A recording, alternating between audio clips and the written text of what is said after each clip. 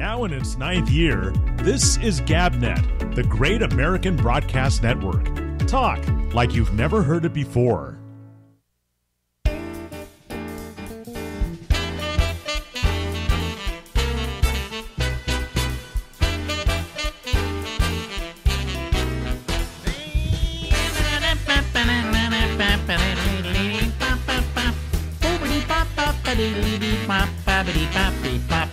Hey everybody, this is the Ramble, and that's me in red. It's Alex, and we'll be here until midnight tonight. Ladies and gentlemen, that there is Lori Thompson. Hello. This is the second time we've had to do this today because I had my microphone all the way over there. Think of that as it would have been a lousy opening. But Lori Thompson, of course, as you know, was my aide de camp in the radio show in San Francisco, and you know, it was one of those kind of things that wherever I would go, people would go, "Where's Lori?" Oh, like, well, that's they thought we nice. traveled together everywhere. You know? Yeah, we did. In fact, I've been having dreams, and the dreams I have with you involved, we're nearly always traveling. We're doing the radio show, but we're always traveling, and we're always getting into like little kerfuffles with people where we got to do some fast talking to get our way out. Yeah. But the reason why we're always traveling in your dreams is that in real life, I don't think we ever really saw much of each other outside Not really. of the We show. go to lunch. Yeah, go to lunch. once in a Occasionally while. there'd be a lunch or something, you know. But I mean, basically, you spend 4 hours with somebody. And usually a little more than that because of some prep. Yeah, some prep and some after show stuff. But you spend maybe 4 or 5 hours a day with somebody. Why in the world would you hang out with them after that? Exactly. I mean, it was always pleasant when we did, but our schedules were different too, because we both were big proponents of naps, I remember. Yeah. And then I would go home, have my nap, and then I would go walking around because I was the proverbial kid in a candy store in San Francisco. Yeah. Come from this tiny town, you know, in the Midwest, and then just have this wonderful cosmopolitan city. I would walk all over the town every day. Yeah. But you know, I would then go home, get my nap. And then a parade of chicks would arrive at your door. Yeah. Well, sometime I would meet somebody at the show that I took back. Really? Yeah. Oh man. Yeah. That was a rare occasion, but I did. And then I missed my nap. I know, and that could throw you off. And by the way, you see what happens is when you go on in the morning, you got to be there at 5 o'clock in the morning or something like that. Something ridiculous, yeah. You know what I'm saying? You've got to really be awake at 5 o'clock in the morning or 6 o'clock in the morning or 6:07, as I like to put it. I can always tell, but depending on the intro you're using, you had Professor Longhair was one, and then you had a jazz one, I think by Lee Rathenauer or something, and then you just had various opens, and I could tell by how long the intro played. Well, after the news, we could go to a song. That's true. And so I would call on my car phone, and I would say, "I'm almost there, play a song." Inagata Devita. I mean, people ask me, how early did you get there to prepare for the show? And I go, what? Did that show ever sound prepared? I'll speak. Yeah. Yeah. Well, and I like to I like to wake up, but I do wake up really quickly. I mean, 0 to 60 and 60 Really? to You 0. were that good? People always used to say to me at the station, the honchos at the station, your first hour sucks. And I said, one reason is I'm not awake. Yeah. You know. And that's something I've always awakened real fast because my mom was she cracked the whip. If she came home and we weren't doing anything, I mean, act busy because she would give us something to do. Oh, really? And oh yeah, that's why. And we had several ways to learn she was coming. We could hear her on the front porch, and then we could hear her in this little foyer we had. Then we could hear her in the hall, and then we knew that she was coming into where we were in the the family room or kitchen, and we better have something to do. Well, you know something, I've met your parents on a couple of occasions. You did, and, yeah. And they were wonderful people. You well, know, that's nice. Yeah, They were wonderful people, but they were my parents. No, that's what I always said. People said, "Oh, your mother." What did you think of my mother, for instance? I loved her. See, you loved her, right? She was charming. She was just a doll. The woman was the biggest pain in the ass in my life. Well, and people would say exactly what you said, and I'd have to say, "Yeah, but she isn't your mother." Yeah. And the thing is, when we're growing up, it's hard to not see them as parents if we would learn earlier on that they were going through their same struggles. I mean, they're, at 40. Mm-hmm. And, we just saw them as our parents, and it's like, whoa, you're falling down on the job. And yet, if we'd seen them just as people going through their own hills and valleys and life decisions, it would have been a much more easy flow. My mother was I'll tell you what the relationship was of her to me. Yeah. And you're an only child.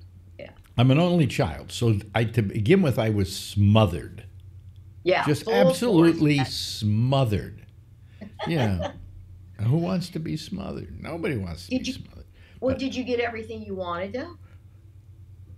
Pretty much, yeah. Yeah, I mean, when it was Christmas time or it was my birthday, I got all the toys, all right? Yes.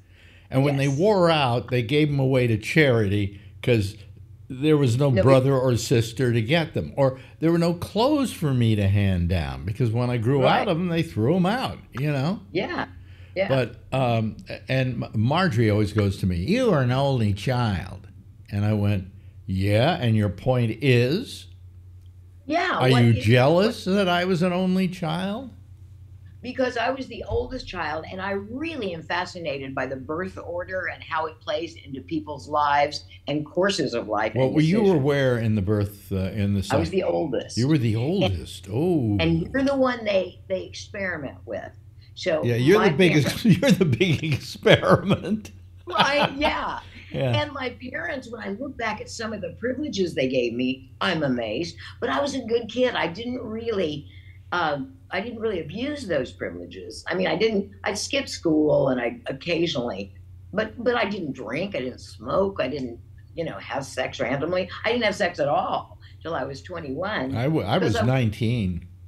Yeah, we're late bloomers. Yeah. And I wanted to. Did you catch up? By the way, did you catch up? It depends. It's all relative. Did you catch up? I'm asking you because I certainly did.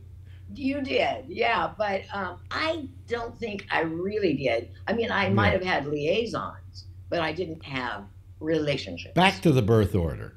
So now you're the oldest, so you kind of help raise the other ones. You do, exactly. And it really came into full flower when my mom got into real estate. I was in 9th grade. I had a little sister who was 2 little sisters, but one was 4 years younger than me. So we were in slightly different places. Mm-hmm. I knew a little more. I was a little more worldly. I was a teenager. But I didn't know the answers to some of these questions she would ask me that she would normally ask Mom and Dad. But my dad traveled with his job. He was a railroad engineer, and sometimes they would do long turnarounds to St. Louis or wherever. Mm-hmm. And then my mom just worked constantly. And so Amy, my sister, would come to me with these questions like, what are blowjobs? Are blowjobs? I mean, and I didn't know because I'd never experienced it myself. Now, I had gathered some intel. My answer to that would be, well, you don't exactly blow on them. Right. How it got that. And quite frankly, a job is something that's a task. This isn't a task. Yeah, not for you. So both those terms really shouldn't be used. And together. And what is basically sucking a dick. Okay, let's put it that way. Call it what it is, in other words. Yeah. But you would ask me these questions, and I wouldn't know. I would give her my best answer, but it was the answer of a 14-year-old who. Now, how many years ahead? How many years behind was she? from you. She's 4 years younger. Oh, okay. Yeah. Yeah. That's and, not a lot so, today. Not a lot in these days, like at your age, but back then, it was you know, if you're 14 and she's 10, there's an entirely different frame of reference. Exactly. Yeah. And she was a very smart, sharp, intuitive 10-year-old. She's always been her whole life. But still, you're 14, you know, people that you know are having sex. Your friends are having sex, some of them. And at 10, I don't think they were. So I would try to boil down, give her the Reader's Digest of my experience with a moral spin, of course, and because I wanted her to be okay. But it was a responsibility that weighed rather heavily on me. Now, did she have her first sexual encounter younger than you? No, she was maybe, no, she did. She was younger than I was. Yeah. I mean, when she did it, is what I'm saying. Yeah. Right. Yeah. I think it came in high school or college. Oh, yeah. Really? In high school? Yeah. But she was still an earlier bloomer than I, but I kind of blew the stats away. I was really a late bloomer. Well, you know, I was a late bloomer because, first of all, you had to find somebody to have sex with. Yeah. And that was the biggest problem, you know. And most of them were in witness relocation at the time. And when it finally happened for me, it was in the back seat of my 1939 Pontiac Torpedo. Whoa, Torpedo. Yeah. Probably electric. Parked in the woods right off of what is now the Marin County Civic Center. Ooh. And I did it, but I didn't know whether I actually found it. So I had her come back and meet me at my home in San Anselmo the next Monday. My parents were both at work, and so we consummated it there. And that's where, you know, I said, okay, this is maybe more like it should be, instead of thinking, I think I hit a crease, you know. Yeah. Well, that was good that you gave it a second try to make sure. That's correct.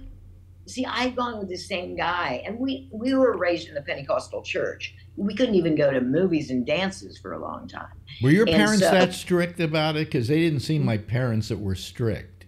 My mother was strict, but my dad, thank goodness for him, he was a voracious reader of like everything from the classics, from the Greek philosophers to Twain. He loved Twain. He loved Chesterton. He loved Thoreau.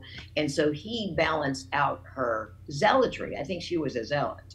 Yeah. And but she walked the walk and talked the talk. Did you go to Pentecostal church? I went to a Baptist church. You didn't go to a Pentecostal. I went to Pentecostal church. I went to a Baptist school rather for one semester. Okay, but Pentecostal church, what goes on there? I mean, they speak tongues and everything, don't they? They do, but every Pentecostal congregation has its own personality. That's a big emphasis.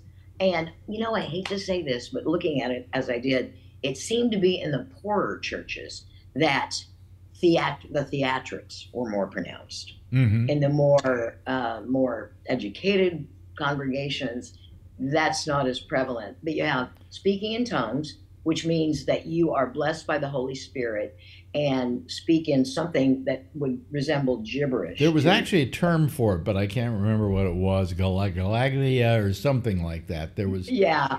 I don't know what the term is, but I do remember there was a term associated with speaking in tongues.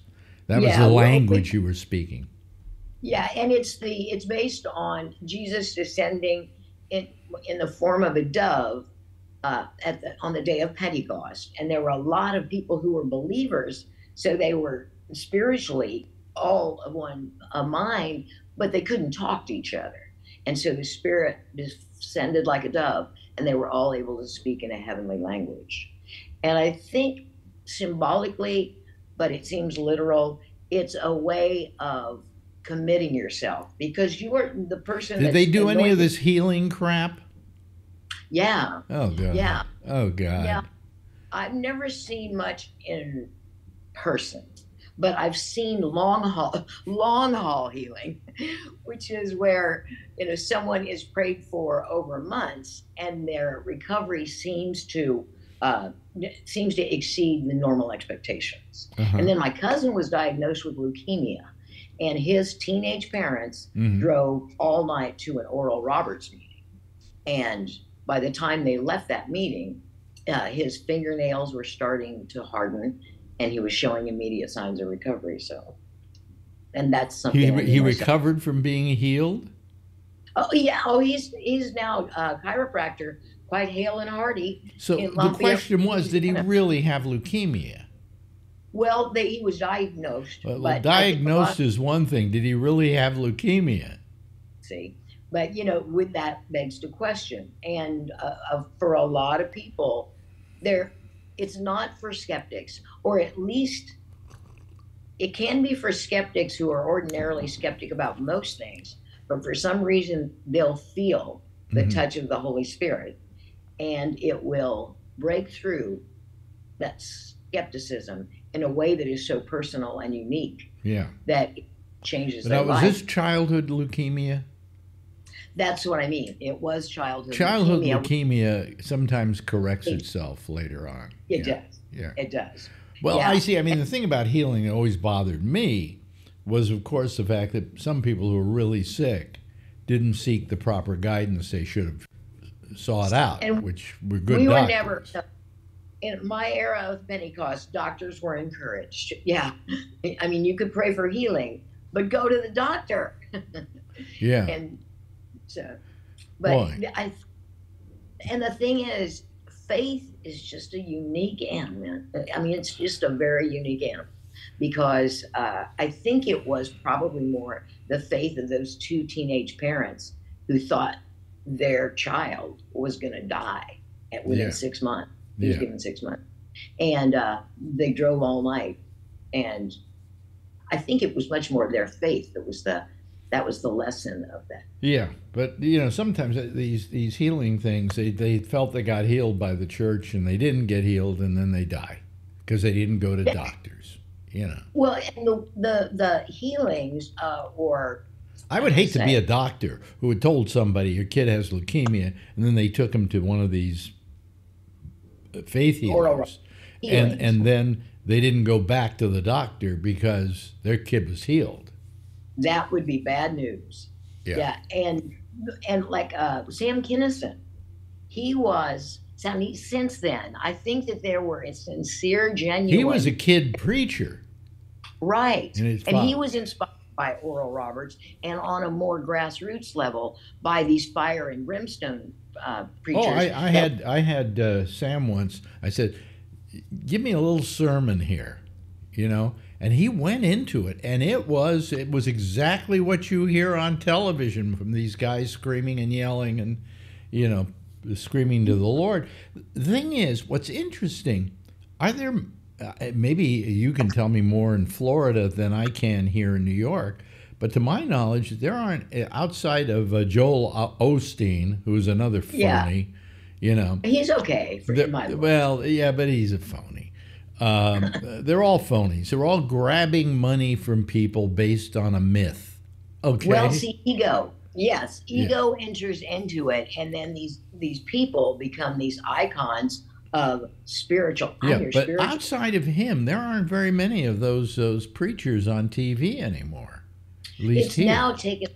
It's the form. It's New Age spiritualism, which like Marianne Williamson, and that has replaced. It's softer edged. I when I was looking into the Iowa caucuses this year, they said a major component in Iowa were the evangelicals. That is true. And my question is, who exactly are the evangelicals? I mean, do you get a membership card? I mean, how do you know you're an evangelical? Letter sweater with an E. Still have mine. But this is why I love her, But you're right. And the evangelicals, I think that became a softer word, because it was kind of embarrassing in college to say I was raised Pentecostal or I was raised Assembly of God. Oh, so evangelical's a better term. Yeah. Well, and you know who I love Jim and Tammy. I'll always love. Oh God, I love them. Oh, Don't you? did I love them? Because they made it okay for Pentecostals to have some bucks because they did. There was a show. I thought those two people were so screwed. I loved them, but they were so screwed. They said we're building a theme park, a religious theme park. Six Flags. Send me your money. And normally, if any of these guys said that, what they got were a couple of Ferris wheels, and that was it. Yeah. They built an actual theme park. I mean, yeah, and if they had taken care to connect with the SEC on what was required, but they were selling unsecured timeshares.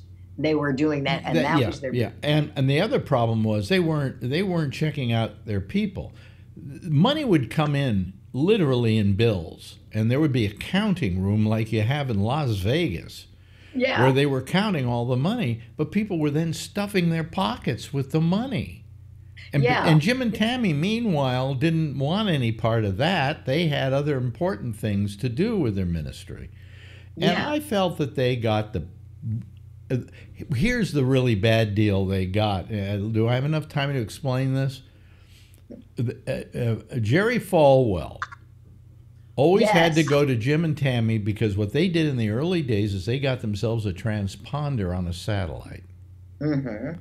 And they were able to send their shows out by satellite. So if like Falwell wanted to do it, they had to come to Jim Baker and buy time on his transponder. Yeah, and it galled him. And they galled him. They wanted the transponder. He and Jimmy Swaggart and a couple of others all got together and figured out, how do we get this guy? How do we get his transponders? Mm-hmm. And so what they do is they created this whole situation that got them in trouble. And what happened was Falwell went to Baker and said, I know you're in real trouble now. Sign over the transponders to me. And I will take care of them until you get all this taken care of, and then I'll give it back to you. Yeah. He never gave it back. This was his way of literally stealing it. Yeah, it was. It was a gentleman's agreement. I wouldn't get into any kind of gentleman's agreement with Jerry Falwell. Yeah. He's the last thing. But that's what really screwed them. These guys were jealous and wanted those transponders because they had a full network going. They had the regular show they did, and then they had the Tammy's Breakfast or something, the show, and then they had some puppet shows, and of course they were puppeteers early on for I think Jerry Falwell. Yeah, I've heard with Robert's. With Susie Moppet, I think was the name of the doll, which you gave me a Susie Moppet doll. And if you pull the string in her neck, she says, Jesus loves you. He really, really does. And it's Tammy Faye's voice. I still have it in storage somewhere. Yeah, and and they were. She was. I think Jim and Tammy. They split philosophies, and she became committed to their cause, which. She did love people, man. She just really. Well, I mean, they were entertainers, is what I'm saying. This was their big thing when they were with Falwell. They did a puppet show. They were entertainers. And first and foremost, I loved watching that show. Especially when you were stoned. Well, the best part was this kid they had that had no arms and no legs. No. Not Kevin. Kevin. In the amusement park, they created Kevin's house. Everything was low. And everybody could go see Kevin and his friends, like the one-armed girl, the kid with two heads or whatever. And it was like, come see our biblical freak show. Exactly. It was amazing. Yeah, because the elements of fascination to human beings don't change a whole lot. I mean, you can change the setting, which was, a Pentecost Jesus setting, but those elements of entertainment are going to be good in the Jesus setting, going to be good in Vegas. Yeah. But I mean, they were real entertainers, and I loved them. You know that. I used to go home and watch them every day. I had a girlfriend, who had a satellite dish, and we just sit there as they would send down all the programs for the week. to the stations and watch them end on end, you know, over the weekend. Yeah, I remember you. I was thinking about all your girlfriends, your harem over the years. Yeah. And you had some really cool girlfriends. Ones, you know, that it would be fun to keep in touch with. Like you had, do you remember at the Atlanta Olympics, old girlfriend of yours who was with somebody else? We went to dinner with her and her nobo at a restaurant in Buckhead. Yeah. Yeah. Yeah. She was, and she was a gem. I liked, in fact, she was. Her name back. Yeah. Hey, listen, we've run out of time for this little segment of Lori and Alex, which is better than Jim and Tammy, I got to tell you. Yeah. Anyway, see you next week. All righty. Ladies and gentlemen, that there is Lori Thompson. Bye, Lori. Bye-bye. Now in its 9th year, this is GabNet, the Great American Broadcast Network. Talk like you've never heard it before. Yeah, I can't say enough about Lori.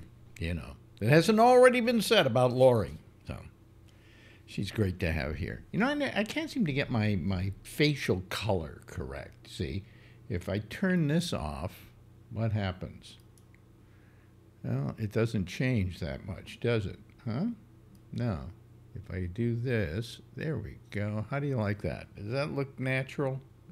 Does that look fairly natural? I guess it does. I'm not sure. But anyway, we're doing fine. Anyway, hello, everybody. How are you? I hope you had a nice weekend. Did we? I don't know. I don't think we did, but it doesn't matter. Anyway, wait, what is this? There's somebody here that I don't trust. It says Anders. Is that somebody I should know? Well, first of all, let me admit the people I do know. Here comes Charlie Wallace, and here comes Alan. Let me see here. Do any of us know a person, somebody named Anders? Anders, if you're somebody else that I should know, change to the way your name is here, and I'll let you on. Oh, wait a minute. I know what I can do. I can keep my face on the screen, and we'll just let Anders in and see if it's somebody we know, okay? And if it isn't, we'll just get rid of them, okay? Let's see here. Here comes Anders. All right. Oh, and there. You got to move your head into the frame. Or are you going to move your head into the frame? Are you? It looks like it's a woman, actually. No? And there we lost them. Oh, well. I tried. Okay, well, let's go to our panel here, who's here so far. Charlie Wallace, a good new week to you, although I saw you on Monday. Yep. And hello to... freezing cold. What is it in Texas right now? What's the temperature? Oh, it warmed up. Actually got above freezing for the first time since Sunday at 2 o'clock this afternoon. Oh, really? Oh, really? Yeah. Because right now here in New York, it's... it's 21 degrees. Yeah, 37. Now. Okay. Yeah, it was 22 when I woke up this morning, which was about 10 o'clock in the morning, and by noon it had peaked at 24. So, nothing much happening with that. How's the weather out in California, Alan? I'm doing good, thanks. It's 53 degrees and clear. 53 degrees and clear, a heat wave. Yeah. Yeah, because people are freezing all over the country. Jeez almighty, they're really. In fact, here's something that's interesting, and maybe Brian's going to call tonight. I should wait for him, because people in this country, a lot of them bought those Teslas, which sounds like a good idea, right? Electric cars. Yeah. Okay, they're running on a renewable energy. They're not using up much of the atmosphere or whatever. They aren't polluting the air, that's for damn sure. And that's a wonderful idea, right? Well, there's something about batteries that we hadn't taken into account. When it gets this goddamn cold, they don't hold a charge. As a matter of fact, they say that in this weather, the efficiency of an electric battery, and for a car, goes down something like 61% or something like some phenomenal amount. Wow. And then when you go to the place to charge them, there's a long wait for the chargers because it takes longer to charge them in cold weather. Now, this is something they never talked about before. It's the first time I'm hearing it. Yeah. Yeah, me too. Yeah. So they're having, but I'm right, Charlie, right? That batteries do not work at optimum proficiency at 20 degrees and below. Well, regular batteries don't, but they drive cars, regular gasoline-powered cars up in Fairbanks, Alaska at 50 below zero. So, I mean, batteries are working somehow. Well, maybe they're not. Are they? Do they have many Teslas up there, for instance? No, I'm just saying a regular gas-powered car has a battery. Oh, it has a battery. Yes, yes. And that battery seems to work even in 50 but it's below not. zero. It's not. And I will add this to the discussion: a lithium-ion battery like the ones that are in cars. Don't work well in the cold. Yeah. Yeah, it's lithium-ion. So, anyway, we can laugh at all those people who bought electric automobiles. Okay. You're stranded out there in the cold weather. Yeah. Yeah, I mean, I saw a guy. He had been waiting in line, and then he charged it, and it took him like double the time it normally took to charge it. And then when he charged it, he only got up to about 41% efficiency.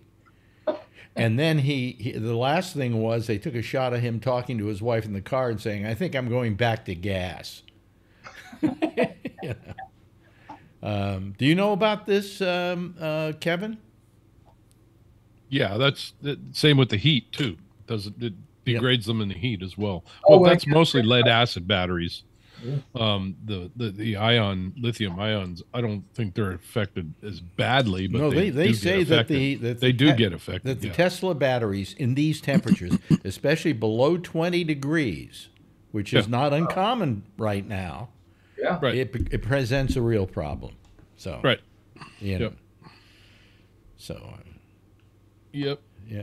So how you doing? Especially, Arizona, I know the batteries don't last for beans. And, AAA, when we went to pick up my father-in-law's car when he passed away, his battery had been sitting in the car for, I don't know, probably 6 months, and it was trashed. And the guy from AAA just came and said, I'm not even going to try and work this out. I'll just give you a warranty battery, put a new one in. Yeah. Yeah. Because they just don't last but 2 or 3 years. They're supposed to be 5-year batteries. Yeah. Well, But again, those are lead acid and AGM batteries. but for all you people that have gas, you can look at those Teslas and kind of laugh. I mean, as you zoom down the road past them. Yeah. I mean, A lot of the regular batteries in gas vehicles are lithium ion too now. They're starting to make lithium batteries for those, and the sealed gel type batteries. And so it doesn't make much difference. Yeah. Why not just build a heater that is charged by the batteries and keep the batteries at a certain temperature always? You can buy a little blanket that goes around it. A blanket or something that heats. That's not a bad idea. Yeah. And I'm sure it's going to be offered by Tesla any day now. Well, the thing with Tesla is our good friend Elon Musk, who keeps changing his mind every other day, once said, I will never use hydrogen in my cars. Yeah. Guess what he's putting out now? He's putting out a hydrogen version of the Tesla. Yeah. Yeah, there's one on display in downtown Fremont. Hydrogen's going to be the way it goes, I think, because that's a better solution. Now, how expensive is hydrogen to use? I know it's basically water, right? Well, it vaporizes to water, yeah. Yeah. It's very expensive because it takes a lot of energy to split the hydrogen off from the oxygen. That's right. Yeah. But there are some hydrogen cars. There are a couple gas stations in Fremont. Yeah, we filled them, and we used to build them where I worked, and there's a bunch of them in LA area. We had a whole bunch of them. There was a co-op with Toyota and Honda, I believe, that we did with those two companies that I even did an experimental run when I was working there back in 2012, I think, when they were first coming out. And we did a run from, I think it was San Francisco down to Long Beach. And I had to take what we called 6-packs. There are 6 cylinders tied together and with a manifold. Yeah. And I took about 12, not 12, it was 1, 2, 3, 4, about 8 6-packs and put them on the back of a truck. And I sat down on Highway 1 and waited for them to come along. And we gave them a boost there and shot them down the freeway. Supposedly, and correct me if I'm wrong, the original Teslas, really the battery was just a series of what we would call the batteries we use in electronics now, all tied together. Well, yeah, that's essentially what They they still are. They still are? Pretty much what they are. If you tore them apart, that's probably what they are. Well, can't you make just one big battery that does it? I mean, why do you have to have? Why do you have to glue together a bunch of Everettis? You know. I don't know. Maybe it's the way that they get recycled or whatever when they're done. I don't know. And plus, they're lithium-ion batteries. These things explode. Exactly. And are Teslas exploding? Oh yeah. So, Yeah, but the Getting a wreck. fire department in the Bay Area were trained by Tesla. Some of the first ones on how to, a car gets in an accident. And apparently water puts out the fire. And I didn't think water so. puts out most fires, doesn't it? Right. And But- fire trucks carry a lot of water. They were concerned that they needed to use foam or some kind of chemical and not put the firefighters at risk because of the high voltage. But apparently they trained the firefighters here in the Bay Area. There's a Tesla plant about 3 or 4 years ago, and they just spray water on them. Well, here's the guy who... But was it the water putting out the Oh, car not parts, Tesla or was it expert. water putting out the battery? That's I don't know. that's the issue, because the battery explodes, and I think you would need foam or something. Here's Brian Neary. He says he's not... How's a Trump doing? Hey, how about them Cowboys? Oh man, sorry, Charlie. yeah, There sure. he is. There he Cowboys is. lost this weekend, didn't they? They Cowboys. they described the difference between the Cowboys and the Eagles. The Cowboys fell out. Sorry, the Eagles fell off their bicycle, but the Eagles fell off the cliff. The Cowboys fell off the cliff. Okay, I'm just trying to change the subject so we don't talk about Teslas for an hour. well, no, but it is a problem, isn't it, with Teslas, with the electricity, the batteries getting less efficient as it gets colder? I have no idea. It gets. Well, like you own 40 a degrees goddamn here. Tesla, for crying out I'm in loud. California. We don't have those temperatures here. Yeah. I'm in California. I'm not where Charlie is. Hey, listen, Whoa, sorry. We aren't where Charlie is. Listen, We're in the way, California. the way things are going with global warming, eventually you're going to be down in the teens, okay? I remember when I was growing up, I don't think I ever remember it getting colder than about 30 degrees in Marin County. Yeah, 32 degrees here, 34 degrees here, and everyone's posting pictures of that degree thingy on their car. Yeah, and we didn't get snow. What we got was frost. Yeah. You know. 64 it snowed, remember? I remember once it snowed out at Stinson Beach. Yeah, it snowed in Burlingame in 1964. I remember that. Yeah, and 63 or 64. And I was thrilled because as a kid who grew up in California, the only time I had ever seen snow was when my parents took me up during the winter to Tahoe. Yep. But we weren't in Tahoe most winters. We were there during the summer. But we went to a place to have dinner called the Christmas Tree, which is on the Mount Rose Road up to the top of Mount Rose. And there's a place called the Christmas Tree. It's a great restaurant when I was a kid. And you ordered a steak, and I mean, those were the days when you ordered a steak and it was like this, you know. And delicious dinners and everything. And they had pictures on the wall of all the big snowfalls, you know, roads being cut off and the like 90 feet high snow drifts and things like that. But that's the most I ever saw of snow until I actually moved to places where there was snow. And I kind of I was thrilled by the first snowstorms that hit, you know. I came to New York, there were snowstorms, and I went, wonderful, I'm looking out the window. I don't have to go out there. But if I want to go out there, boy, I can make snowballs up and fight with people and, you know, have a really good time. I hear that Christmas tree restaurant and now sells a steak that's 96 ounces. If you can eat the whole thing, they give you a Tesla. No.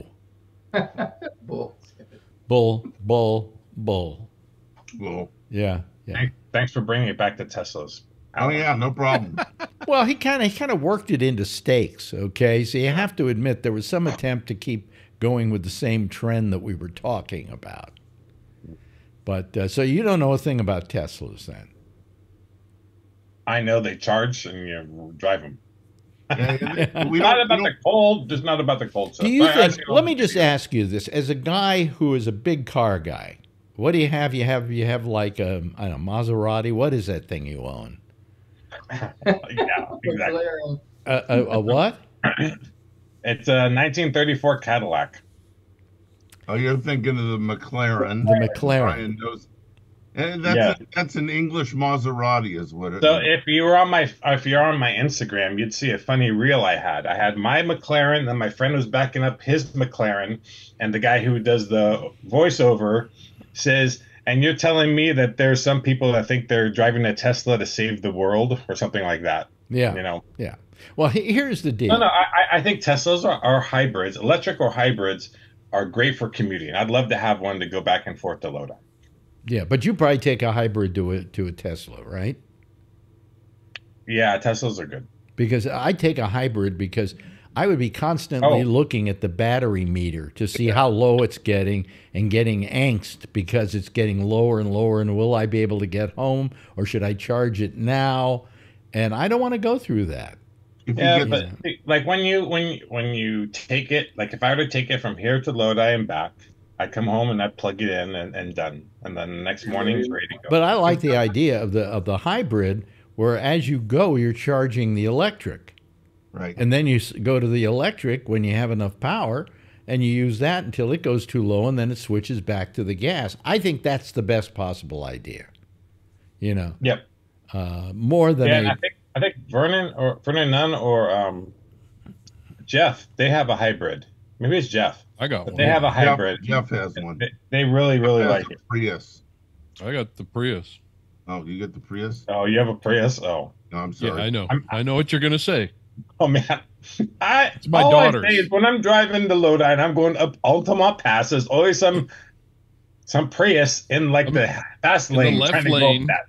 Yeah, I'm like they go in ready the to push left that lane, guy. and they're sitting there going 60 miles an hour trying to save gas. Get out of the way. Oh my god. Yeah. Yeah, I know. Europe is very good though. Europe is very good. When you're in the fast lane, you're in the fast lane. Oh God, are you in the fast lane? Yeah, because they have a law, right? That you cannot pass to the right of people. Well, that's the same here. No, the People law don't know it. The law over there is a speed limit. There are speed limits on the road. But if you get in the passing lane, which is the one furthest to the left, okay, you can go as fast as you want as long as you're passing people. So people just, they're just passing The everybody. Autobahn. And I would get in that lane, and sometimes I would have to move over because these people were crazy. They were crazy nuts on those roads over there. Worst of all, in Germany. Yep. Because they have the Autobahns over there, and there's no speed limit. Just go as fast as you can get away with it. And if somebody is coming up behind you and they want to pass you, you move over into the other lane. Yeah. Otherwise, I had to rented a BMW and drove through Italy, and they're nuts too. I'm cruising the fast lane, man. Some Mercedes just flying up on me, man. You get out of the way quick. Yeah, but I had cars passing me at over 100 miles an hour. Sure. You know. Why not? Well, you can go as fast as you want to in that lane as long as you're passing somebody. Yeah, and then you drive a couple miles and you pull over in Italy and you get a little espresso and then you're back to 100 miles an hour. Every now and then, tell me if this isn't true, in Italy, you will pass a certain part of the road where there's a memorial. Kind of like California. No. When people die in a car crash, they set up a little memorial for them right where they had the crash. Yep. Yeah, they they're do all that over here a lot. now. Yeah. They're out here. Here. Really? Yeah. They do it in California for highway patrol officers that are killed in line of duty in a certain stretch of freeway. They name that stretch. Well, of they freeway. name the stretch after them. But what I'm talking about is the what do you call it? They build the a cross. candles, They put candles and flowers and everything. Oh, I yeah, see. yeah. Big like memorials that have the glass enclosed. Oh, I've seen them with the LED lights and everything. There's one right on 101 there. Oh, really? It's got LED lights and the whole bit. There's a lot. Gee, I'm I surprised. went down the street and I asked the kids what happened, if they knew. And there was a palm tree and it was all black all the way up. And then they started setting a memorial up there. And yeah, some kids stole a car, and then there's and they ran down the it's probably like 35 miles an hour down here. We're flying down there, and they hit the palm tree and then burst up into flames. But there's a memorial because, oh, poor kids that were going 90 miles an hour and acting stupid. In a stolen car, yeah, poor kids. Yeah, yeah, really. Well, all I know is that driving in Europe was I had to get used to it. It was terrorized. You get terrified for about the first couple of hours until you just get with the program and realize if somebody's coming up right on your tail, you just move over into the other lane, let the guy go by, and they'll flash their lights at you. By the way, that's part of the deal. They got to flash their lights at you, and they flash their lights at you. You get over in the other, and they're going like 120 miles an hour.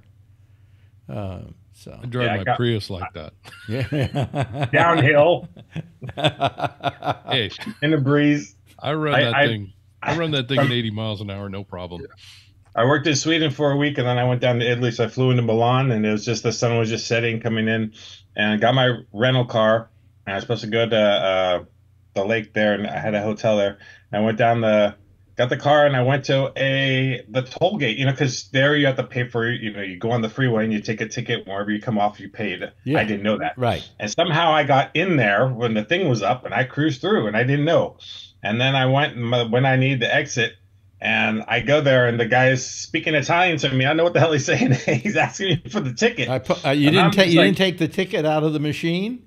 No, so I didn't know what was going on, and I just give him a bunch of money, and he just took what they do. Probably took stupid American took a couple extra. What they do is they charge you for the furthest point. Yeah. From that turnoff, because they don't know where you got on. Yeah. So I don't know what they did, but yeah, they the just toll roads in Pennsylvania and stuff like that. Well, they got the toll roads. But it used to be when they built the original toll roads here. The idea behind them was you could go as fast as you wanted to. There was no speed limit. Well, a few accidents later, they decided to put in speed limits. But the idea was no speed limit because you were paying to use the road. Now you're just paying to use the road. Yep, all the taxes in California, you're paying to use the road. Yeah. But you go to Italy, and those freeways are clean, spotless. Oh yeah, just like you go, then you spend a week there, and then I came back here and freaking mattresses on 101 and 680 and stupid. I'm like, oh my god, this place sucks. All the tire treads from the big rigs that have been recapped sitting on the freeway. Yep.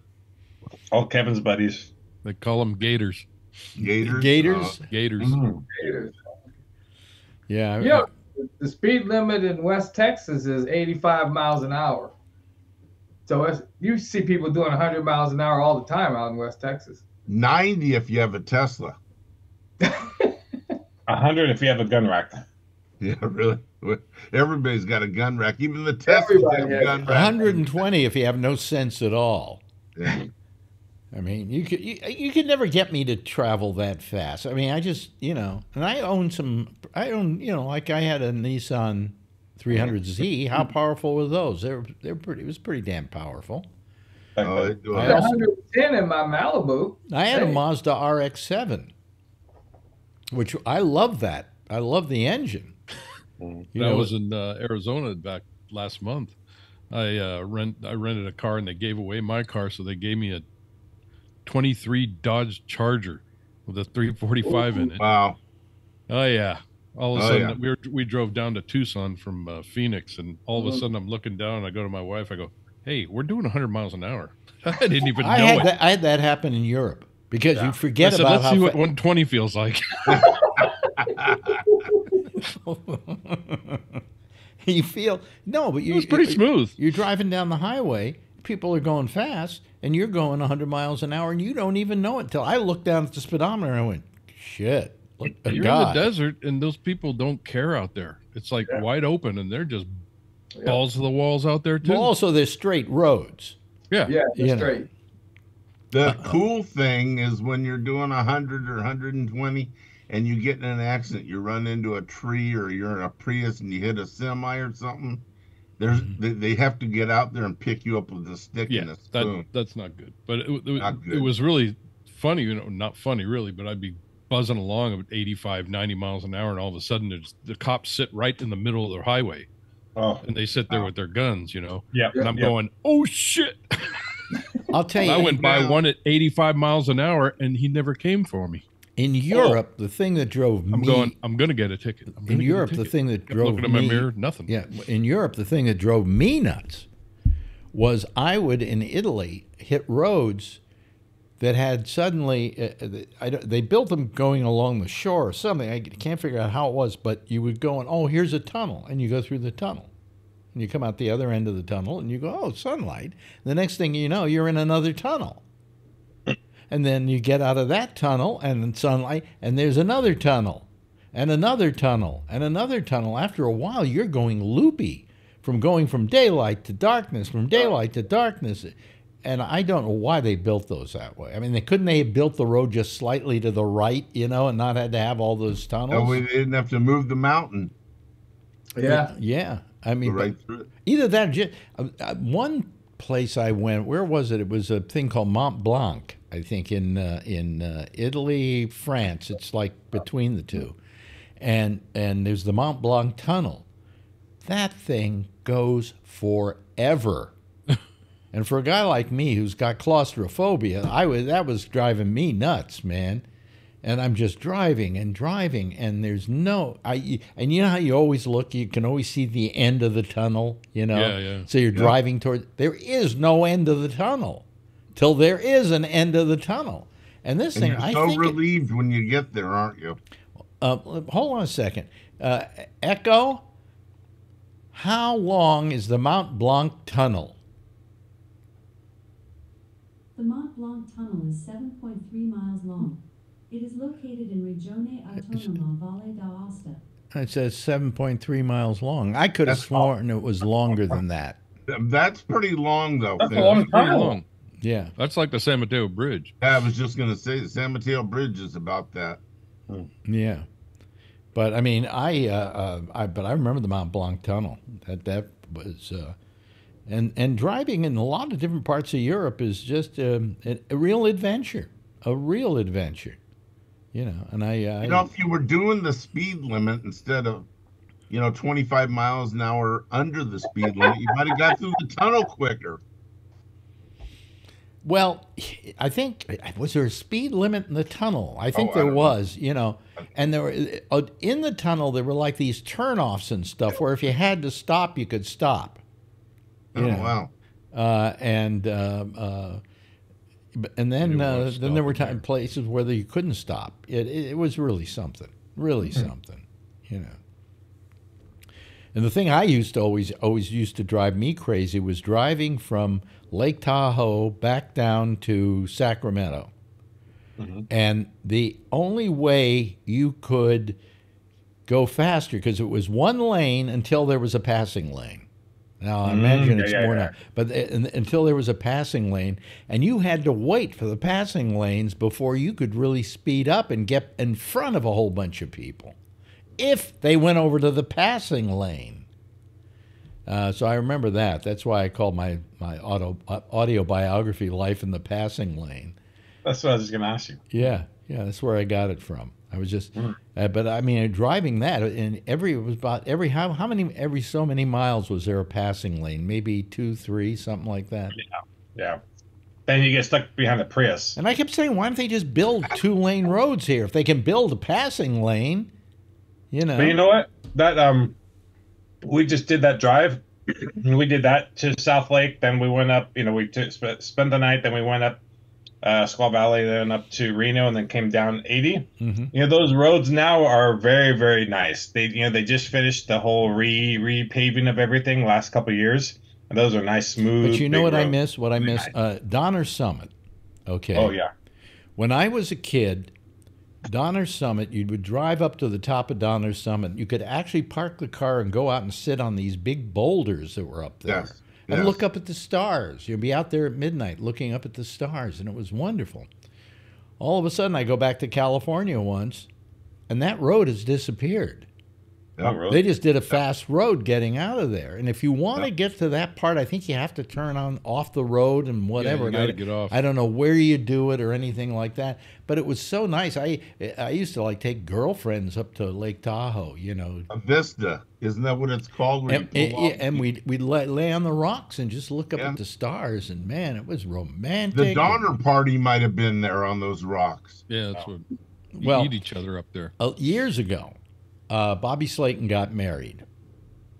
And when he got married, he decided to do it. He was working at Lake Tahoe. He was working at what is it? The one on the South Shore. Not Harrah's, the other thing. They're all up there. No, Which one? Anyway. Nugget?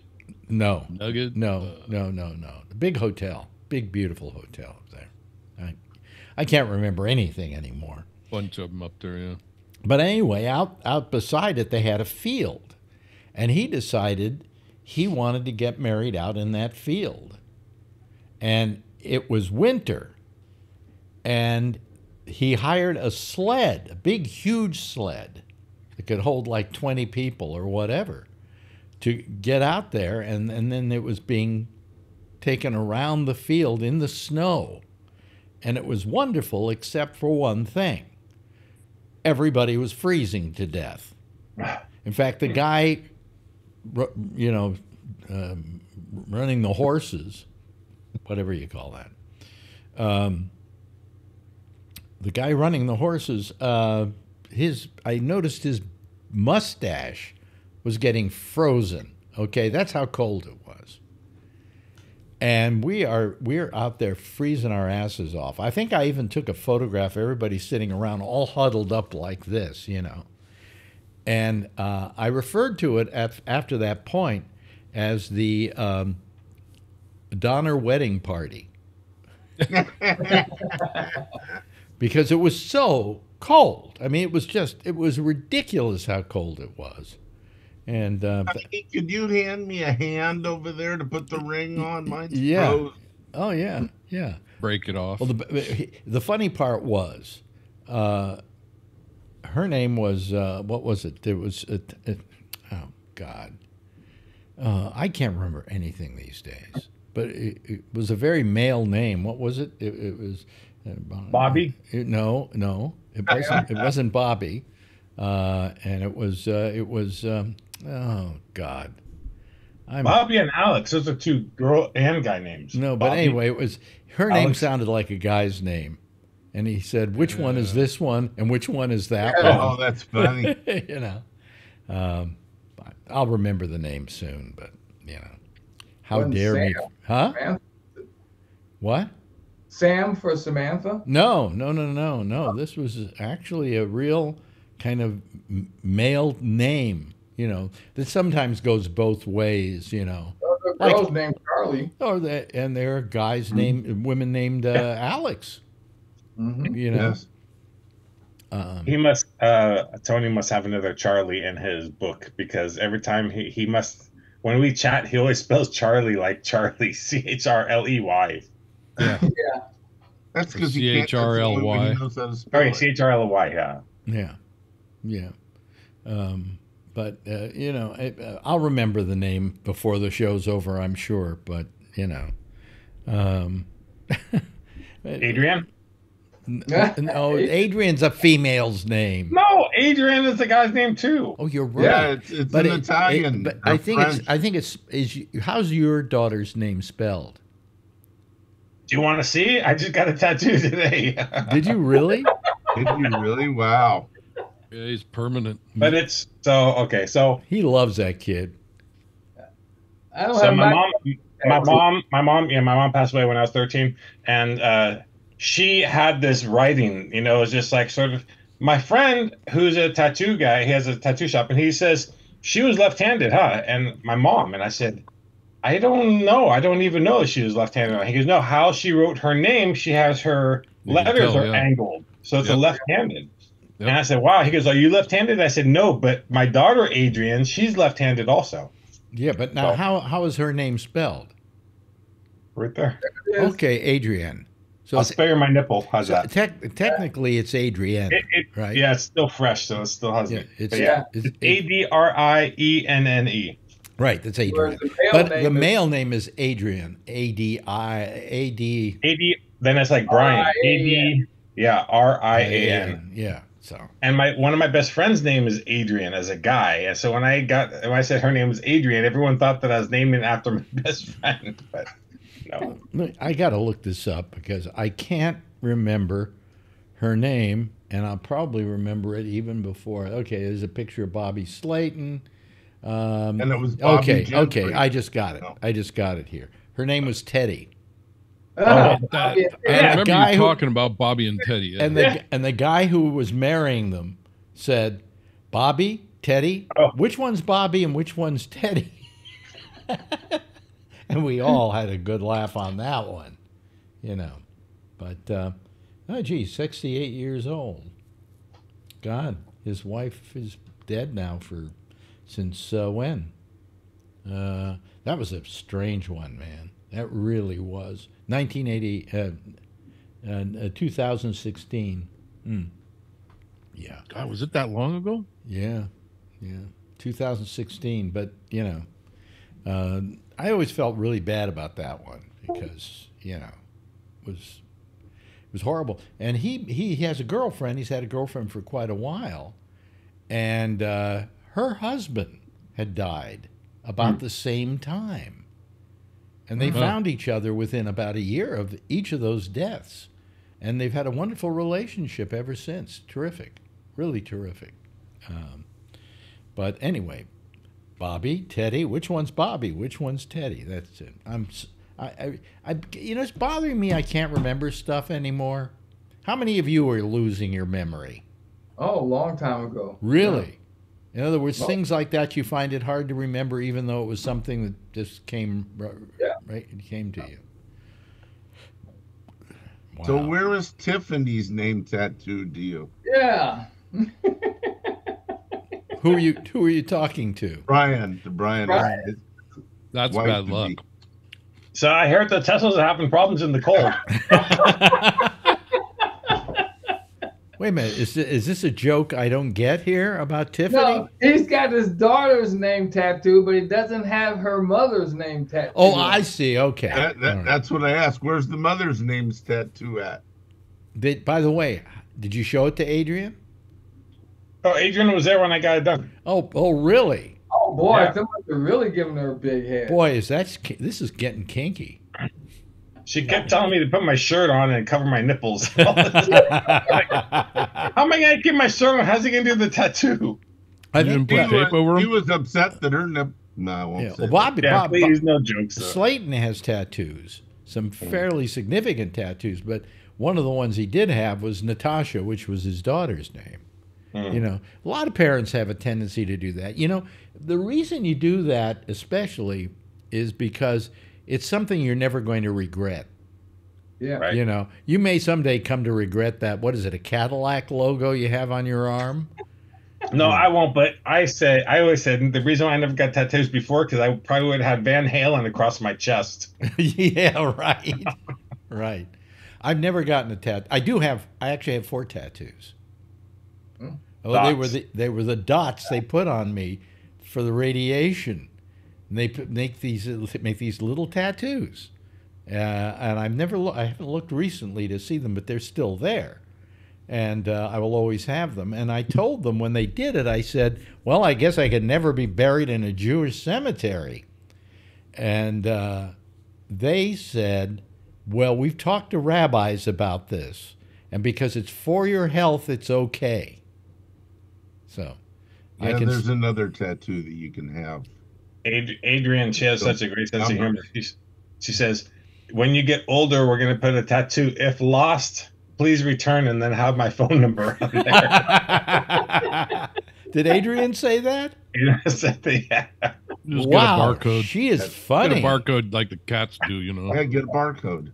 Yeah. Yeah, you can do a barcode or one of those. Be a little better. Get one of those square things with all the ziggy zag stuffs inside of them. Or get QR one of those code, yeah. things like they Yeah. inject into QR an code. animal, they can scan you.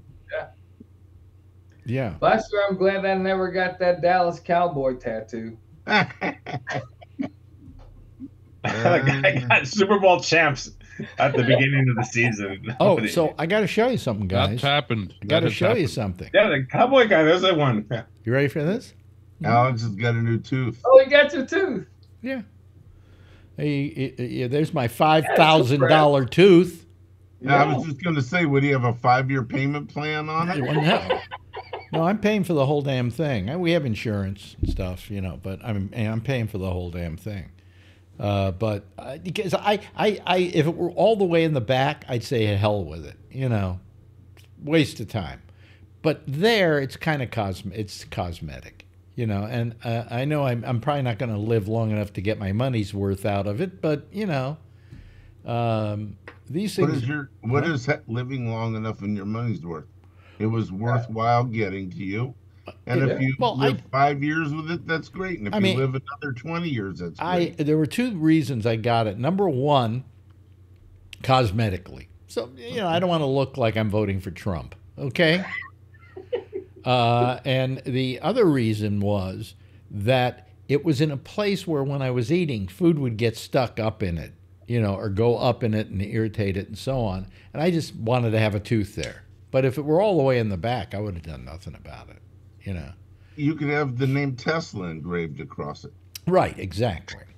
And then here's what happens. I go in yesterday to, was it yesterday? Yeah, it was Tuesday. I went in yesterday to get the tooth installed. I guess that's what you call it, you know. Yeah, sure. And he does the whole thing, and, you know, and he grinds it down so that it's just right and all of that, and it puts it in there. I asked him if it was glued in, and it's not glued in. It's screwed in. Yeah. But how do they screw it in? Do they turn the whole tooth or something, or? They didn't spin you around? I don't know, but it's supposedly he screwed it in. And when he got finished with that, something's what? No. He didn't screw the tooth in. The post is screwed in. Yeah, we went through this. The post is screwed in, but the tooth is then hooked onto that because it's like a post. Like when you put in a phony tooth, you know, they drive in a post, and then the post, then they go out and they get the, you know, the what do you call it? They screw it in, and there's a post at the other end. There's a screw at one end, a post at the other. They screw it in. Well, the thing is, the implant is what the tooth supposedly screws onto. I mean, the implant screws into the jaw, okay? Okay. And then when you get the tooth is then the tooth is then adhered to the post, which is part of the implant. Kind of like a crown. Yeah, like a crown, but they don't use glue. Huh. I went, what? Maybe pressure, just the Is pressure. there a doctor? Is there a doctor watching this? Please call. Every time I go to the dentist, it's a new way of doing things. The first time I ever got this a tooth implant, it took them 6 months to do it. Okay, the whole process took about 6 months. That's a lot of screwing. Now it took just a little over 3 months. You know, a little over 2 months. So I mean, it's incredible. And what they did, and I think I mentioned this last week, you know how they normally take a mold of your teeth, of your impression.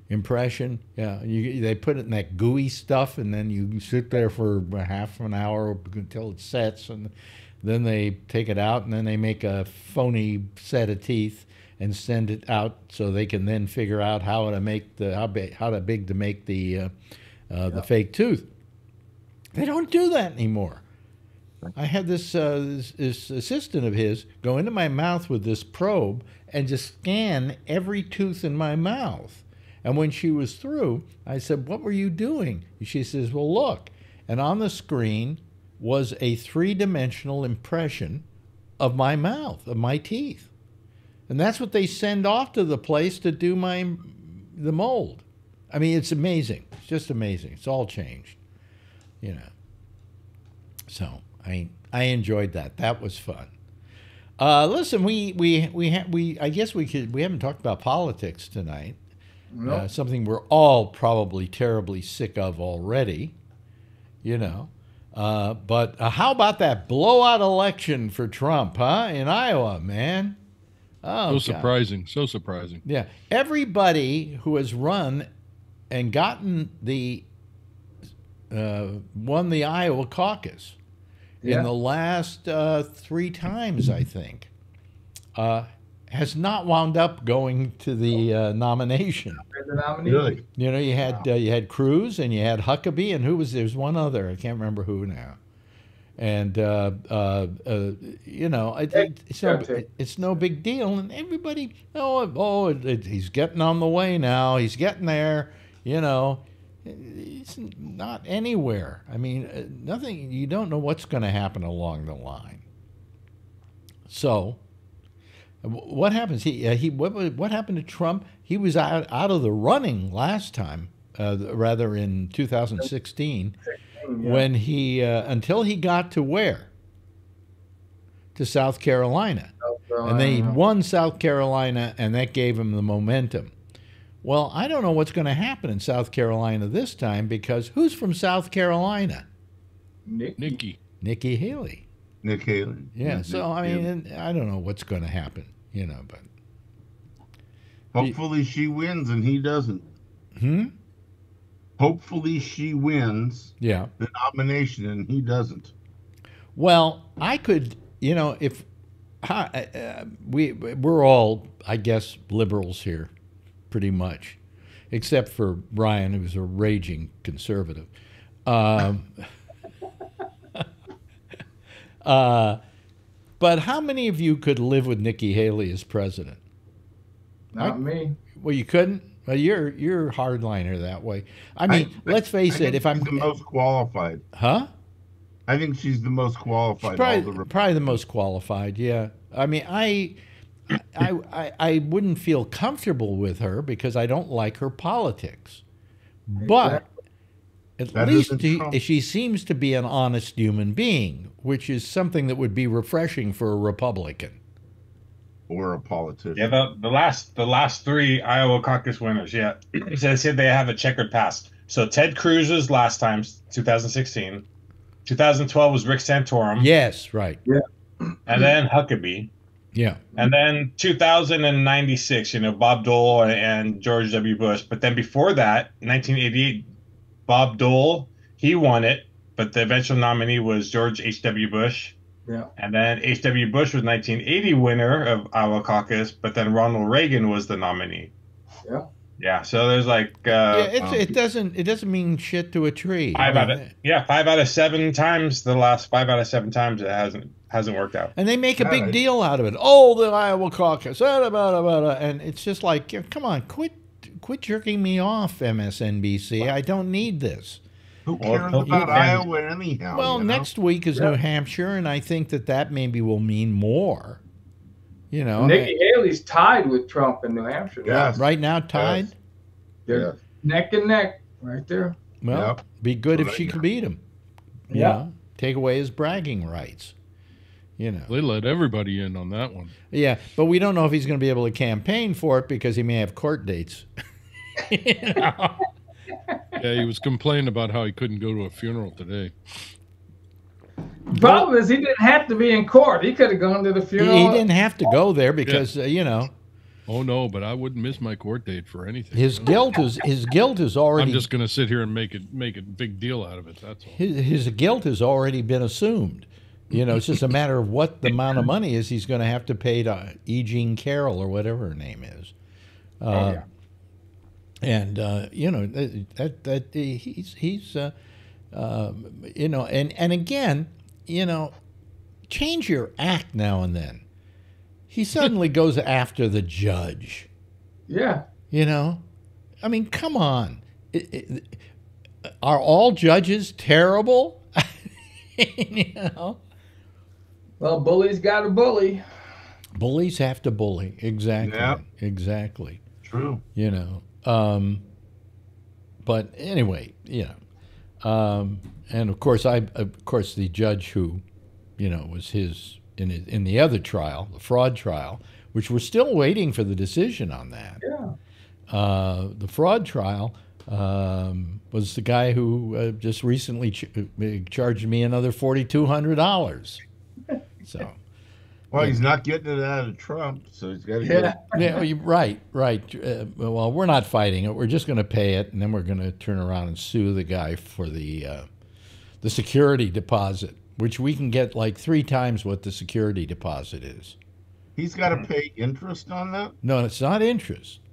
Oh, It's not interest. There's a rule here that if within 2 weeks after he should give us back our security deposit, he hasn't, and he hasn't met certain criteria.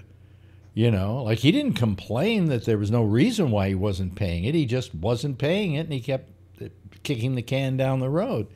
That if that's the case, there's double damages on top of getting the $4,200 back. So it'll be about $12,000 he'll owe us. And we're going after him. What the hell? Why not? Good. You know. Good. You got nothing else to do. Well, I have nothing else to do, and I don't want to. I don't want to. This guy has ripped us off from the very beginning, and I don't want to let it. I don't. He's gotten away with an awful lot because he was a goddamn basketball player, and the judge was just felt, you know, wonderful about that. Oh, you're that basketball player who was with the Knicks back in blah blah blah. I mean, the guy was only with the Knicks for like 2 years. Okay, and. I said to Marjorie, I said, you know, really, if in New York you were to ask people back then about this guy and Alex Bennett, more people knew who I was than knew who this guy was, because he wasn't a very important player for the Knicks. And you know, but he was. I think he was impressed by that. So that was a game advantage for the basketball player. Gee, I should have learned to play basketball. You know, then I could go.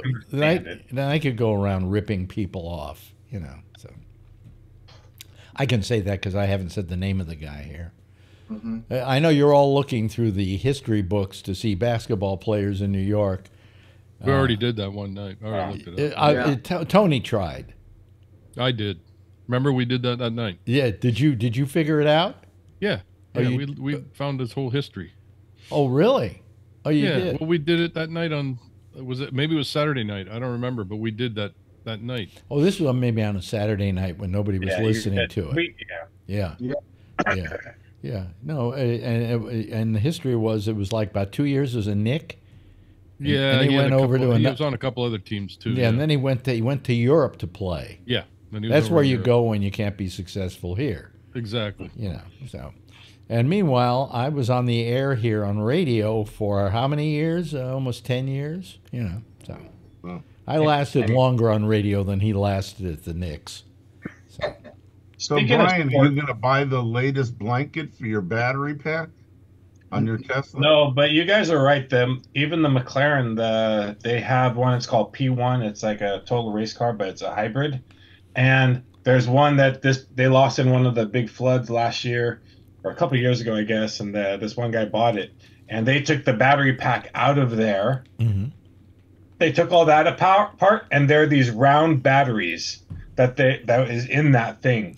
I don't know how many of those, but they're these round, look like a little canister battery. Yeah, and they're soldered together. When you say their batteries like hooked up in series, yes, that's how that thing. Yeah, so it actually is something like that. Hey, Alex, when you got your Emmy, what is that regular Emmy? I mean, was that like in the was that one just like they just, oh, by the way, here you got this, or was this a ceremony, or it was a ceremony.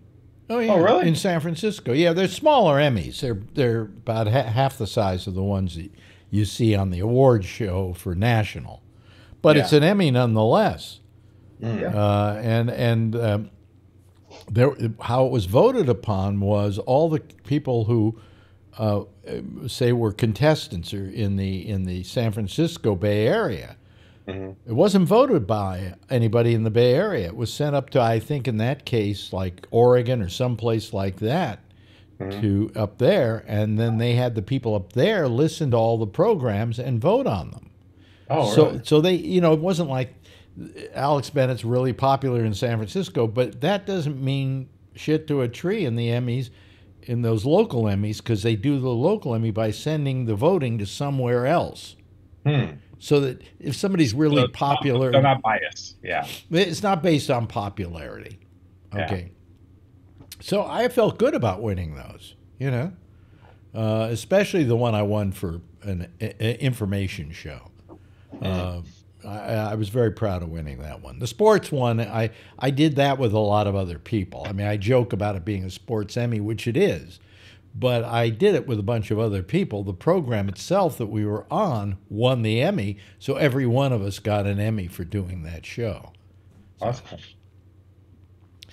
But meanwhile, I watched the Emmys this year, and what a boring goddamn show that was, you know? Yeah, I recorded it, and I started going through it, and I couldn't. And then I also did the Rock and Roll Hall of Fame, and I started going through that. That was really entertaining. That was entertaining? Yeah, because they always had, you know, they have like somebody out there, and they have some people singing their songs and stuff like that. So it's cool. Yeah, yeah. Was Paul Schaefer running the orchestra? I don't remember. They had the Spinners were inducted, Shaka Khan, Willie Nelson. It was good. It was a good group. Isn't that pronounced Shaka Khan? Shaka Khan? Shaka Khan, Shaka Khan. Yeah.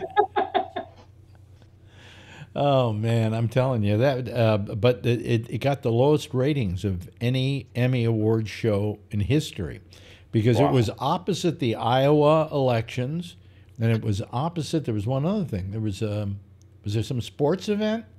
Oh, Monday night? Mm-hmm. It was Monday night, yeah.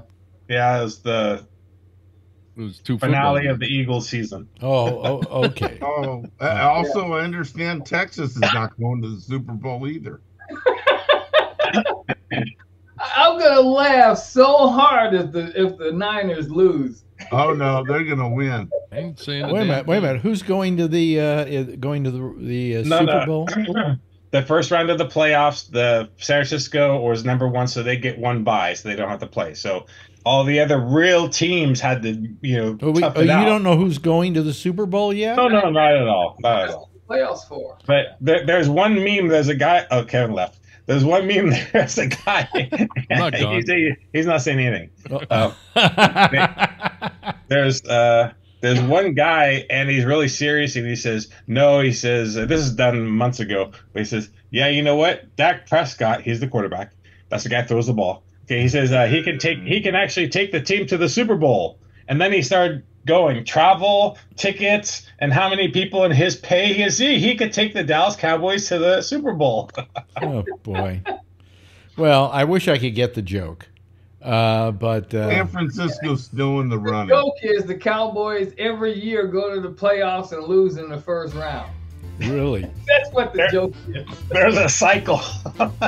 Well, you know, don't. It's fun. I'll tell you, just quickly, don't ever put down a losing team, because the Mets here in New York, when they first started, lost every year. They were a team, and they had a gigantic amount of people going to every game, because everybody wanted to root for a loser. You know, they always wanted to have hope and dreams and so on. And finally, they won the World Series. They took the pennant and won the series, and nobody turned out for the games any longer. So maybe it's better if you keep losing. Trump like is the Cubs. Yeah, well, Trump is proving that, you know. Anyway, hey, listen, we got to go here. Thank you, Charlie. Thank you, Alan. Thank you, Kevin. And thank you, Brian. A very fun couple hours here, or an hour, or whatever it was. It was an hour. And thank you for all being here. Would you all wave goodbye, and I'll wave goodbye at you. There they go, ladies and gentlemen. And I'm going as well. You've got, let's see here. Amy Manuel is next. She's here with The Intersection. A fine show. She's really entertaining. And the show is entertaining, and I'm very happy that she's been doing it lately because she just really surprised the hell out of me, and I'm glad about it. And I just congratulate her for doing an excellent, excellent show. Anyway, she's next. She'll take your calls at, let's see here, at Gabnet Live on Skype. All right? I'll see you again tomorrow night. Same time, same station in life. In the meantime, as always, if you see her, tell her I love her, okay? Good night, everybody. Thanks for listening.